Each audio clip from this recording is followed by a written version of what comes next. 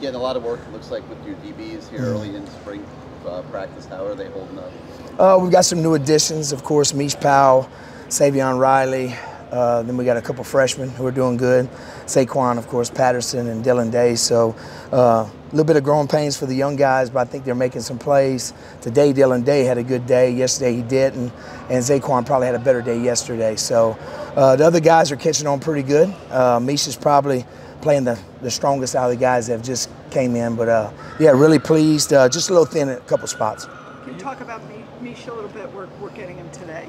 Yeah, he's really, really smart. Of course, he's played a lot of ball games, and he's played some really big ball games, the biggest ball game in college football. So there's not a lot that he hasn't seen. It's just he's trying to adjust the terminology and a couple different things, the way we play it. But he's going to be a really good, really impact player for us, I think. So how do you feel about, the depth at cornerback right now? Obviously, some guys left, draft and everything. Yeah. Everything, how do you feel about where you guys are at depth-wise? Well, we've got a couple injuries, which is hurting us right now. I think we're down to maybe 4 corners. So anytime you're down to 4 corners, you start to get tired, and we're having to use a couple safeties to play with the 3. So, hopefully we'll get Brown back after the spring break.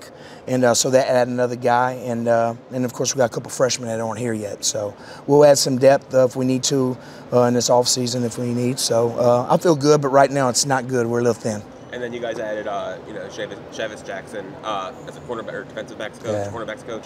Obviously you worked with him in the past. Yeah. What was that process like when you guys brought him in? How much did you advocate for him, and how was it like working with him again? Well, I had 2 cornerback coaches while I was at Marshall. First guy left, and then we had a chance to hire whoever we wanted that was available. And I kind of knew Chavis from when he played at LSU, who he'd been coached by, Corey Raymond, Nick Saban, Kirby Smart, Bo Pelini, all those guys. So he came from a good pedigree, played in the NFL, and then I saw it firsthand. Our corners probably played the best at Marshall that year, my last year there, so I know what he can do, and he's already made a difference with our corners here. So really good teacher, very motivated guy, and I think he'll do a good job recruiting. Seems like Jaden, Harris, and Savion are going first team. Yeah. We can see. How are they doing, and just what are they bringing to the Doing good. Harris is probably the most improved player, I think, on the defense right now.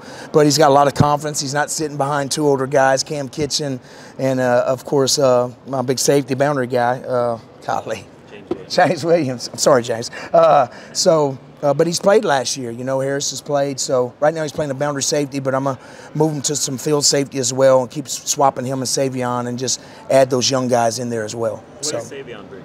Savion's long. He's got good top end speed. Right now he's trying to learn everything. I think he's a little tired today.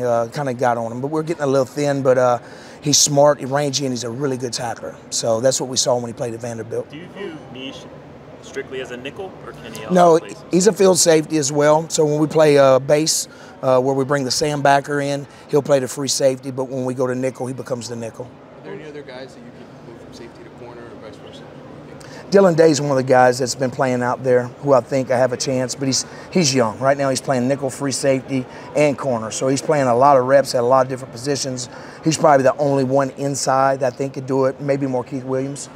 He's been doing well too. Markeith's having a first good 3 days, so really excited about him as well. How about Jadis and his opportunity this spring? Saw the oven mitts come on during one-on-one. Yeah. How's he doing? He's doing good. We've been holding a little bit, so we tried to put the oven mitts on to keep him from holding. But he's probably, I've seen the most improvement at corner from the fall. So he's doing really well. Him and Coach Jackson. Coach Jackson's kind of a tall corner when he played, so it kind of relates to him. So. Coach, the energy's been really high. How does it feel to be able to be back for a second year here and being able to coach those guys again?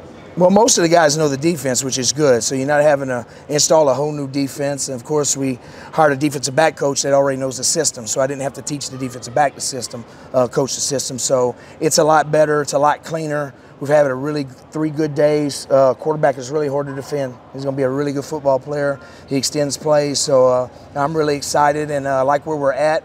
But we need to make a step further when we come back from spring break. Obviously talking a lot about DBs, but looking at the linebackers, who among that young group from last year's class has kind of made the biggest jump, biggest improvement lately? Probably Popo. Popo's running with the ones. Also think Wesley's improved drastically. Kiko's not going right now, so they're getting a lot of reps.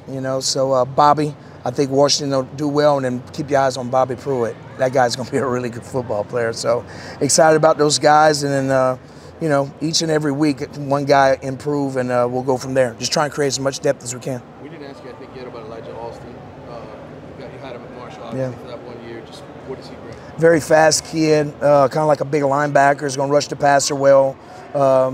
Knows the system. Another guy that's familiar with it, so he didn't have to learn a lot. I think he'll make a big impact. You know, if you look at his highlights from at Marshall last year, probably was his best year. I had him a couple years ago.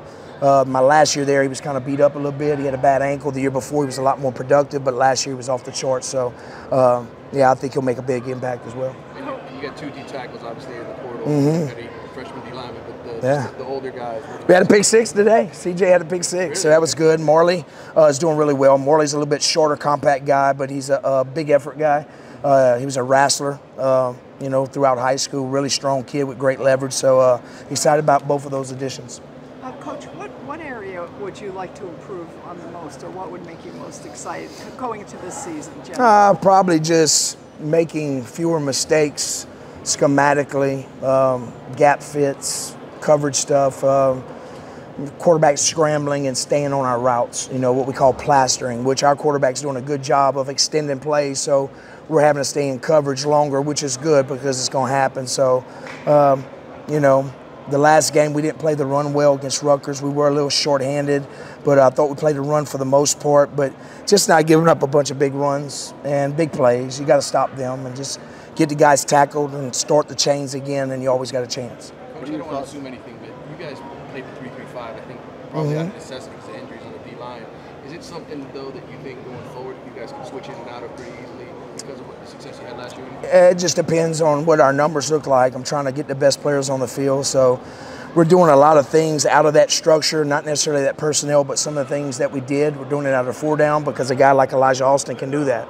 So a guy like Marquise Lightfoot can do that. So trying to stay as multiple as we can with the same personnel. That way the box don't know we're changing personnels and what's coming. What are your thoughts on Cam Ward so far in defending him? It's tough. He's going to be a really good football player. He's very poised. You can't rattle him. He's seen everything before, and he got something to him. You know, you can tell he's a natural leader. He likes to compete, and I think he can win a bunch of ball games for us. How does that help, what Gary was saying, how does that help the defense? Oh, it helps us. When you got a quarterback that's athletic and moves around, you got to stay in coverage longer. You know, it changes your pass rush lanes to where you can't just free rush on a guy. So it's going to help us. You know, right now we're probably not as good as we want to be because of him. Because you know that, first of all, we can't tackle him. We know that. But another thing, he's moving in and out of the pocket, and you're having to adjust your lanes. So he's making it tough on us, but it'll make us a better defense. I really believe that. How could Ruben Bain take the next step? Ruben this spring, just stay healthy. You know, he did a great job in the weight room. He looks good. He's gained some weight, but he's still explosive and fast. He's strong. So just trying to get him to the fall and get him to Saturday, you know. I think that he's probably got a little bit better pass rush moves right now than he had. He's been working on them, you can tell. So I'm excited to see what kind of year he can have. You know, then get a guy back like Mesidor, really help him, you know, on the other side, along with Elijah and, you know, maybe a couple more additions. It'll free up Ruben a lot more. So. Do you see him staying at defensive end, or will he ultimately become a defensive tackle? He'll stay at defensive end for us. I mean, I won't move him because he brings a different dynamic there. Depends who drafts him. You know, if he gets drafted, he goes to a 3-4 system. I can see him playing a 4. He can play outside, but I think he'll end up being inside on that level. I think he'll end up being a 3 tech. If you ask me, I'm not saying he can't play outside, but if you ask me what I think he is, you know, truthfully, I think he's probably going to be a great 3 tech in the NFL. I know Ruben's obviously part of that freshman class from a year ago, but is there another guy besides him that's really taking a big step from year 1 to year 2? Nah, it's too early to tell, really. I think a couple of the freshmen, true freshmen, got a chance to make an impact. I don't know if anybody can make an impact like Ruben did. He's pretty special. I'm not saying they can't, but it's pretty special what he did. I think a lot of people identify Jaquan as maybe one of those, Jaquan Patterson as one of those guys. Yeah. What does he need to do? Well, Zaquan has got probably one of the hardest positions on defense, which is safety. They're the quarterbacks of the defense, so he has to make all the checks. He's got to make sure everything's right, so it's just harder to play as a freshman playing a safety position, whereas a defensive lineman, it's a little bit easier. You know, you can kind of pin yours back and go, but on the back end, if you mess up, it's a touchdown. So he's got a taller task. Usually safeties, it takes him probably about a year and a half, you know, get something underneath him. But we're going to try and speed him up, see what he can do. But he definitely has the skill sets to be a difference maker, no doubt. Great. Thank you, Coach. Yes, sir. Yes, sir.